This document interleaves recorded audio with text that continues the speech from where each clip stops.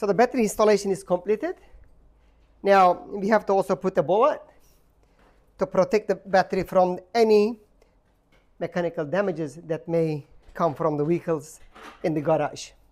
So we have to define the best spot that if the vehicle comes from any angle, that is not gonna hit the battery.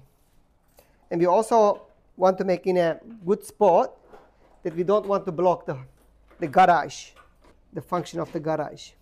So in this scenario, if the car come like that, it's impossible to come and hit the battery because of the wall here. And then if I put the battery there, then I will be able to protect from this angle as well.